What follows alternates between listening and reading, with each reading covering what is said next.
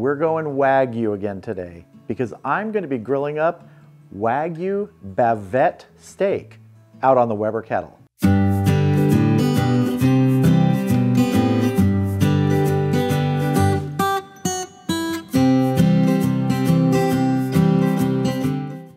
Yes, Wagyu Bavette Steak. Now, I've never done that cut. It comes from the sirloin. It's almost like a flank steak in shape. And because we've got that great Wagyu flavor from the marbling in it, we're just gonna go simple with the rub. But we are also gonna be making a chimichurri sauce to go on it at the end. But first, we're gonna get our rub ready and get it on that Bavette steak because that steak's gonna sit in the refrigerator overnight with this rub on it. So very simple, we're going with a tablespoon of kosher salt, a tablespoon of cracked black pepper, and 2 teaspoons of granulated garlic. Just gonna put our lid on and shake. That's it, a good mix of simple flavors that are gonna help enhance the flavor of this Wagyu Bavette steak. So let's get it on that beef. So here is our Wagyu Bavette steak. Now this was sent to me by Wagyu, which is a family-run ranch in Texas. All of their beef is hormone-free, it's pasture-raised, and it's 21-day dry aged. They've sent me several cuts in the past. You've probably seen some of the videos, and it is always top-notch. I'll put a link in the description so you can check out what they have to offer in terms of their Wagyu beef cuts. And if you decide to order something, use the code CWR for Cooking with Rye when you check out, and you'll get 20% off your order. But now let's get to seasoning this Bavette steak up. And this is gonna sort of dry brine overnight, as I mentioned. Go ahead and turn this over. I am right now starting to drool thinking about this. This is gonna be terrific. Make sure I get this edge here. I know I could use a shaker here, but I kind of like just using my hands when I'm doing this. Let's get back to our first side. Let's give a little bit of a final dusting here. All right, I am very happy with that. Now this is gonna go in the refrigerator overnight on a tray, and I'm just gonna loosely cover it with some plastic wrap. And then tomorrow, we're going to grill this up out on the Weber Kettle. So our Wagyu Bavette steak has been sitting overnight in that dry brine. We're gonna get it out to the Weber Kettle in just a couple minutes, but first, we need to make a chimichurri sauce. Now, this is my version of a chimichurri sauce. There are a lot of recipes out there. If you have a favorite one, go ahead and use that. This is mine. We're starting with a ½ cup of finely chopped flat leaf parsley.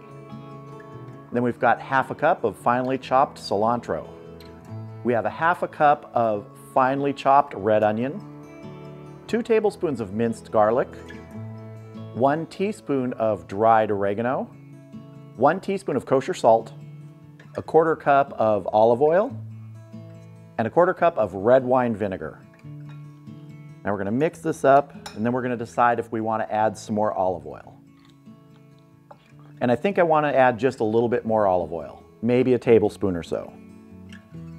Get such nice, bright scent coming off of this. All right, let's have a taste. I'm happy with that. All right, I'm gonna cover this with some plastic wrap, set it aside. We're gonna get our Wagyu Bavette steak out to the Weber Kettle.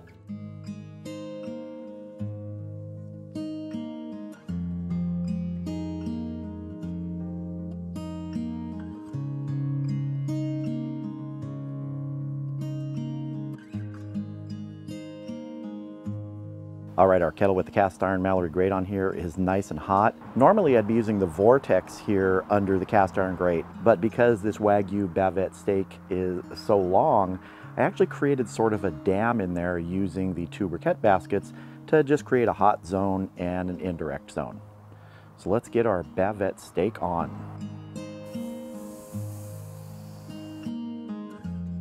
We're gonna go for a couple minutes on this side, then we will flip it, sear the other side, and then we'll move indirect. All right, we're gonna go ahead and give this a turn.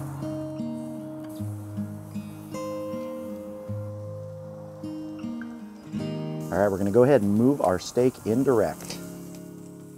I wanna turn it so that the thickest part is facing the coals. Now I want to go ahead and just get a baseline internal temperature here. We're ultimately going to be taking this to 130 degrees internal.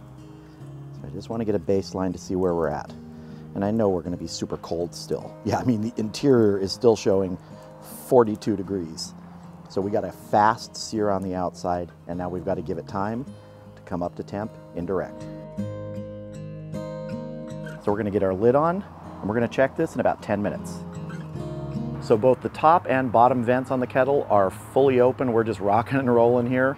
We're going to let this go, and we're going to check that temperature, as I said, in about 10 minutes, and then we'll gauge and see how much longer might need to go. Now, that Bavette steak is thick enough that I could put a remote probe into it, but I just decided not to here. I think if we give it 10 minutes, we'll see what the rise is, and then we'll be able to estimate and ultimately get us to that 130 internal. So I'll bring you back in about 10 minutes. All right, we've been going about 10 minutes. Let's give our Bavette steak a check. Let's see if we can get right down in the center there. Looks like we're showing about 78, 77 degrees. So we still got a little bit to go here. I am going to turn it now to the other side because that cast iron grate is hot, even though we aren't direct on this side. And I do want to keep the thick part closest to the coals. That's this sort of ledge side over here.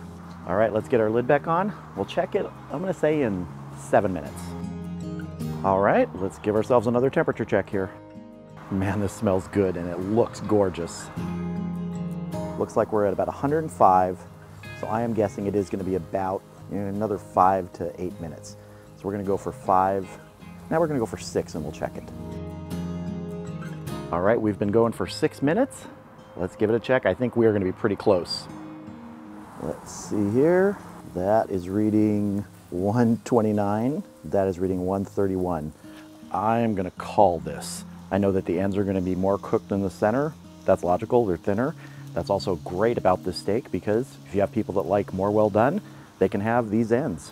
All right, we're gonna get our Wagyu Bavette steak off of here. We're gonna get it inside, let it rest for about 10, 15 minutes, and we're gonna cut into it and have it with some of that great chimichurri sauce. So here is our finished Wagyu Bavette steak. Got just a really beautiful color on the outside, finishing it indirect, gives it that chance to develop some color without just charring, leaving it directly over the coals. I think I want to cut into it first before I put some of the chimichurri on. So let's do that. I'm just going to go dead center here.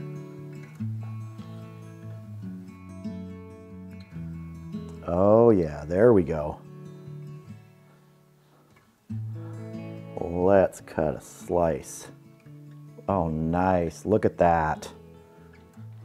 Now you can see the grain actually runs this way. So right here, I'm cutting with the grain. If you want to get some more tender slices, you can go this, but honestly, just cutting straight into it this way to be able to see this, that's what I want to do first. Now let's get some of our chimichurri sauce on here. Just want to drizzle a little bit of this on top, a little bit on some of our cut slices there. Oh man, that looks good. Just love the pop of that green against that red of that medium rare center there. Now, we took this to 130 degrees. Different cuts will sort of present themselves differently. That looks even more rare than medium rare to me, but it's probing at 130 degrees. Really at about 135, you're gonna move out of that pink color in this cut of steak, and you're gonna start moving more towards a true medium. But this is how I like this. If you want it cooked a little more, go ahead. So with that said, it's time to taste. There is a definite juice-a-lanch on my cutting board, and I don't mind that. All right, I'm diving right in. Here we go. A piece without the chimichurri first. You know, I've said it so many times when I've had Wagyu beef, especially cooking it on the channel here, there's just something about the beef flavor. It is deeper, it's richer, it's just more intense. You don't even have to do much to it. In fact, you wouldn't have to do anything to it. But that salt, that pepper, that garlic powder, dry brining overnight just enhances the beef flavor. So once again, Wagyu, thank you for sending me this Bavette steak. It is amazing just from that first bite, I can tell you. Now I cut another little piece from closer to the end. As I mentioned, those pieces are gonna be a little more well done. It's a thinner spot right there. So if you have people that like more well done, this is a really great cut. I set it out at the grill. I'm saying it again here. Center is gonna be in that medium rare range. When you take it to that 130, 135, the ends are gonna be more medium-ish. You don't really wanna go too beyond that because you're gonna start to lose some of that inherent flavor from the marbling. But here's one of those end pieces. Oh man.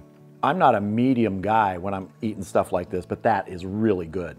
All right, here we go. I'm gonna have a little bit of the chimichurri sauce on one of those center cut pieces. So does this cut of meat need chimichurri? No, not at all.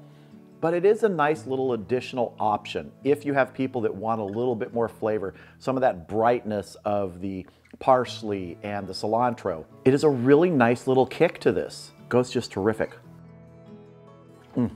Now, Wagyu is not something you'd be eating every day, but it is definitely a treat. This Bavette steak was about 3 pounds. You know, this is gonna feed 4 people easily, 5 or 6 even if you're having a dinner party. And it's just such a great quality and such a nice treat. And when you cook it like this, you give it that couple minutes on each side of a direct sear. And I think we went about 23 minutes indirect. Get it to that right temperature, it just turns out perfect.